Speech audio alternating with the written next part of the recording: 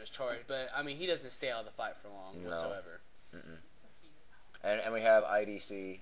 How do you feel about that last match against Prize Fighter? He was cheating. He was cheating. He was cheating. Once again, we don't approve of game tarnishing. You'll learn as these videos go on that IDC is. He pulled a BS card. No, IDC is full of it. Is totally full of it. But all right, this next match we have Angry Cotton playing Bison versus Angry Cotton versus playing Sagat. I'm sorry, and then Prize Fighter is Bison again. You don't see a whole lot of mix up in these two characters, and we have Caitlin Nelson sitting by the commentators. I don't think she'll be doing any commentating really, unless she. Yeah, this is my wife. Unless she and the blue balls. it's Sweet Carrot tonight. It's Sweet Carrot tonight. Sweet balls. And oh my God, Sagat goes hits up the perfect. Oh wow! I didn't even. That match went before we even realized it. We didn't even. I was gonna say I was busy making fun of Caitlin, and then I look over and Sagat has a perfect. I don't know. I don't remember what I said.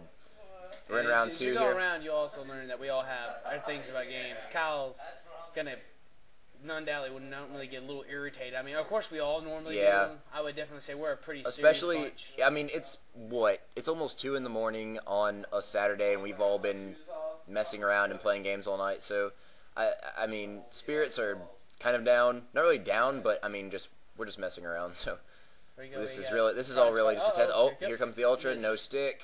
He's gonna jump over it. And here comes the Sagat hopping fest. You definitely, when you really think about it, you got a clash here. You got Kyle who has to back off and get most of his special moves down, while you have Angry Cotton who jumps. Bison doesn't really have to.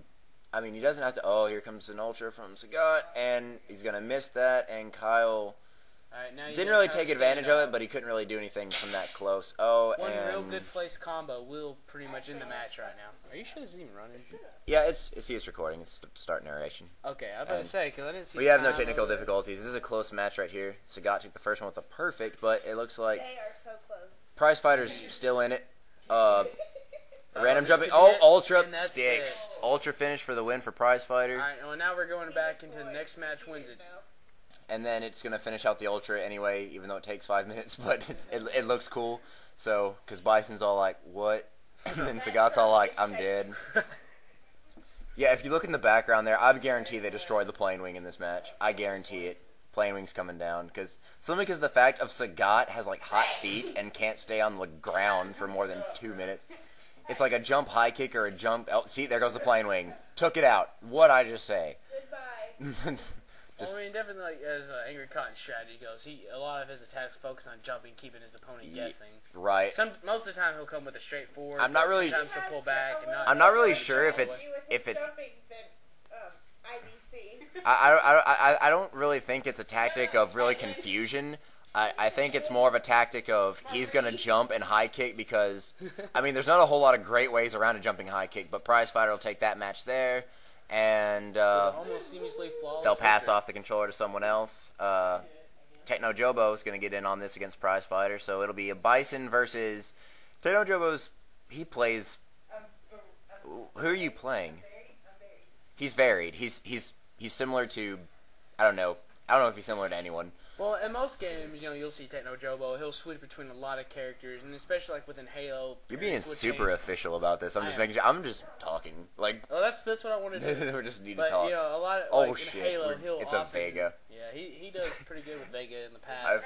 Street Fighters. It's not a trap, but I mean, we're gonna see. I've seen Techno Jobo play as Vega, but I mean, he was good when he played as Vega. The only thing I don't understand is why they make Vega throw off the claw. Nice hugs from Kate. Indeed. Right on. So he doesn't tear off the face when he goes for a hug. What?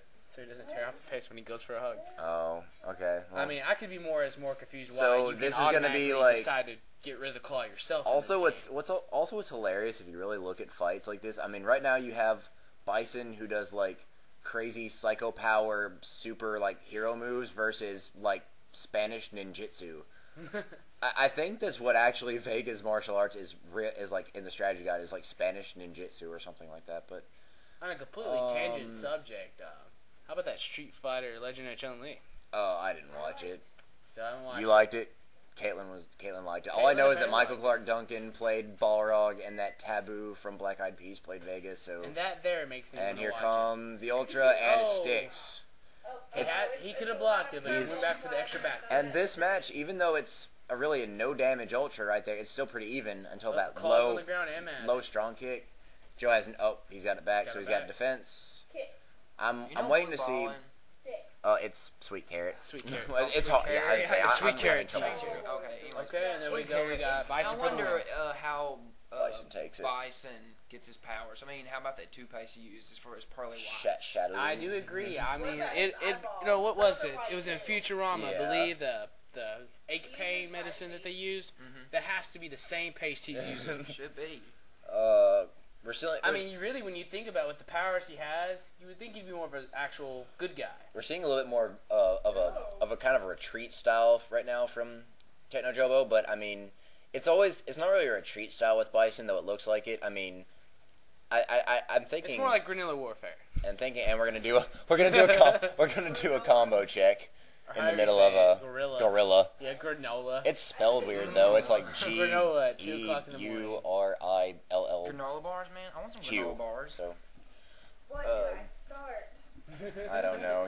You started a random conversation that's not about Street Fighter There you go, Ultra, special. which is Nope. gonna get I was blocked. a teenage granola head. The Bison special is pretty good, I'd have to And say. claws but off, if you're but not gets it careful, back, the like- guy could come around right after you pass that- their special. That's the thing that you gotta love about Street Fighter 4 is, I mean, really, it's a scientific fighting game. If you don't block, or if you block at the right times, the whole match gets turned in your favor. But there it is. Also, I would like That's to the say, match. people, that if you can go to check out Think. collegehumor.com and look for Street Fighter the older years, you'll find that to be pretty hilarious. That was a little college humor thing from Angry Cotton there. Who are we gonna see next? Who's up?